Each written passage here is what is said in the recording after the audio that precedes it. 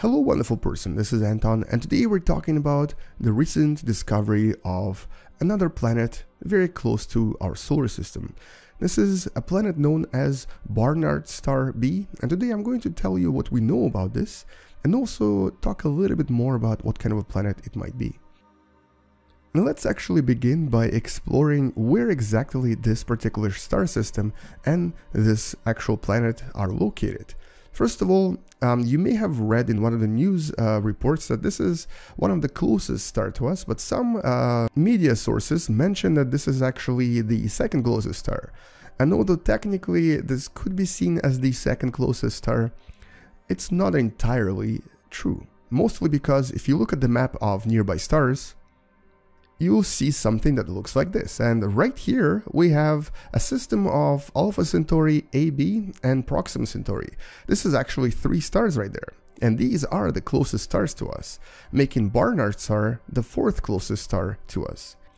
So in that sense, it's actually a lot more accurate to say that this is the closest single star to us. But that's just the semantics. And in terms of the actual distances from the Sun, this is about 6 light years, or just under 6 light years. You could actually see this star with a relatively cheap telescope.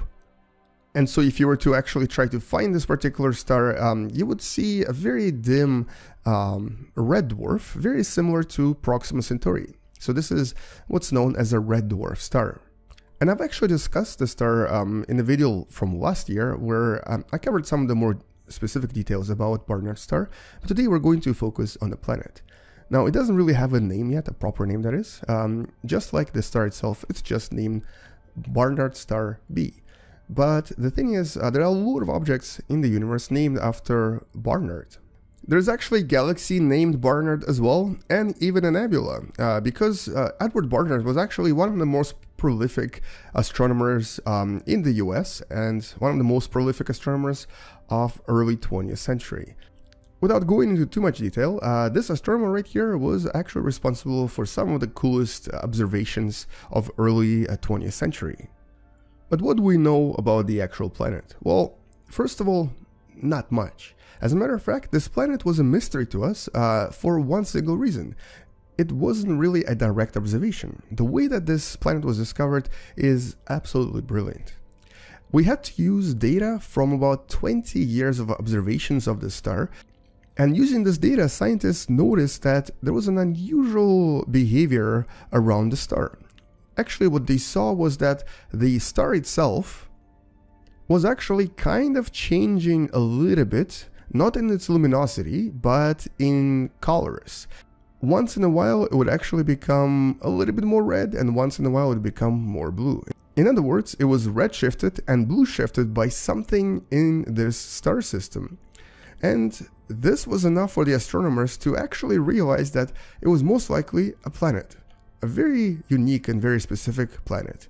A planet that today we refer to as a super-Earth. In other words, an object that's about 3 or 3.2 masses of our own planet Earth, although we don't really know the actual size because we didn't really see the planet. But we also know that this planet has a very unique and very eccentric orbit, and has also very extreme climate changes due to very extreme seasons. So it's definitely not a type of a planet we would probably find ourselves surviving on. And simply based on observations we have so far, we believe that this is most likely a frozen ice world, very similar in a sense to the moon of Saturn known as Titan. My favorite moon, by the way. So in a sense, this world right here is most likely similar to a mega-titan, a world full of various ices. Water here is probably the largest component, although it's possible that there's other stuff here, like CO2, methane, ethane, and so on. As a matter of fact, there's a very high chance it's a lot like Titan, even in its presence of atmosphere. But just like Titan, it's going to be very, very cold here. We think that the temperature here is around minus 150 degrees. But unless this world has a very thick atmosphere, it's definitely not going to be anything less than minus 100 degrees Celsius. So very, very chilly. And the reason it's so cold here is because this world is actually relatively far from its parent star. because its parent star is not producing that much light, only about 3% of the light of our own sun, obviously this planet is not going to get as much heat. The distance here is about the same as the distance of Mercury to the sun, but the amount of light is very minuscule. Most of the light that this particular planet gets is actually ultraviolet light. So if I were to stand on the surface of this planet, this is actually what I would see. It would be extremely, extremely dark. You can barely see anything here. It would be always dark, even in essentially what would be an equivalent of noon with a lot of daylight on this planet. But luckily for us, this planet is one of the closest exoplanets we've discovered. As a matter of fact, it's the second closest exoplanet after Proxima Centauri b. And this implies that we'll be able to study this object in the next few years with some of the future telescopes that will be able to actually see this directly. And this will allow us to understand what the composition of this planet is, but also what the atmosphere here is. And depending on what atmosphere it has, it might actually be even warmer than we anticipate. And let's now go to Universe Sandbox and try to recreate this particular system. And I just wanted to show you what the orbit of this planet looks like and what the average temperature will be like on this object if we actually consider that this is a Titan-like planet.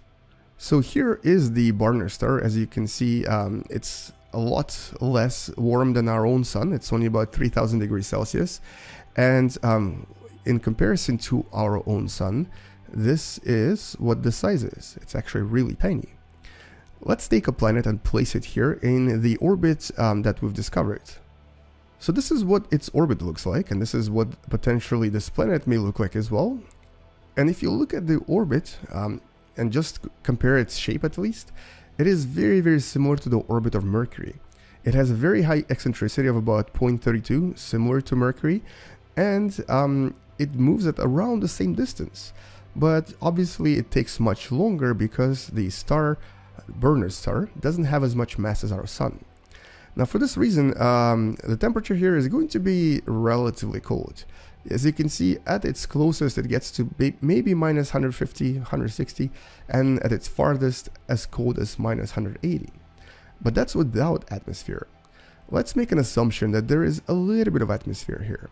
Let's basically give it as much atmosphere as Titan has on its surface. And in that case, the temperature goes down to anywhere between minus 130 to, I think the warmest here is about minus 78.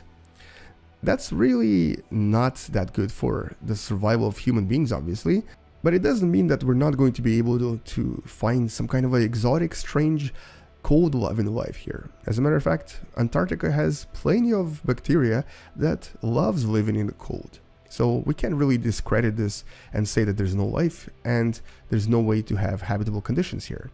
We still don't really know anything about this planet to make any assumptions. Really, the only thing we know is that its orbit is eccentric, and its mass is about 3.2 masses of Earth. And because we think this is an ice-like object, it's possibly an ice planet, its radius, compared to the radius of Earth, is maybe about 2, maybe 3 radii of Earth. We don't really have any detail just yet. And the way that I generated this planet right now, it seems to even have a gravitational field lower than Earth because of its size and because of its low density. So depending on the conditions present here and really depending on what this planet is made out of, it could be completely different from what I've created here. For all we know, this could be a very large, very frozen ball of ice. So there's really nothing we can add to this other than we definitely now need follow-up studies. But to me, what was incredible is, of course, how this object was discovered. And the brilliancy here was observing the minute changes in the actual velocity of Barnards Star. If you run the simulation here, you'll see how once in a while the speed of the star decreases just a little bit. But because the orbit of this planet is, well, practically 233 days, you actually need to observe this particular star for several years to notice any difference. And this is exactly what happened. We needed to have 20 years of observations to try to figure this out. To me, this actually creates an opportunity for a completely new way of finding these planets, exoplanets, and this also means that in the next few years, a similar technique could be used to discover even more exoplanets near us. We do need to have very specific and very detailed observations of every one of those stars, because the changes in velocity here are only about 3 to 4 meters per second. That's practically nothing. And the only way to see those observations is to actually continuously look at the star and to realize that once in a while the star has a little bit of a redshift and a little bit of a blue shift. And that's actually kind of challenging. But I think with modern telescopes and obviously with modern techniques of finding exoplanets, we'll definitely start discovering even more stars that have exoplanets in our neighborhood. There's quite a lot of them out there, and I think my biggest hope is that we'll actually discover something really amazing around Alpha Centauri A sometime soon. Alpha Centauri A is of course the nearest star to us that's very sun-like, and discovering an exoplanet around it would be absolutely incredible. But until then, this is all I wanted to mention in this video. I guess it's great news that we discovered yet another close exoplanet to us, but most likely not the future home for the human race. Anyway, thank you for watching, I hope you enjoyed this video, and if you did, don't forget to subscribe, share this video with someone who loves learning about space, and maybe even come back tomorrow to learn about another amazing discovery that we made recently. Maybe even consider supporting this channel on Patreon because it does help me a lot. Space out, and as always, bye bye.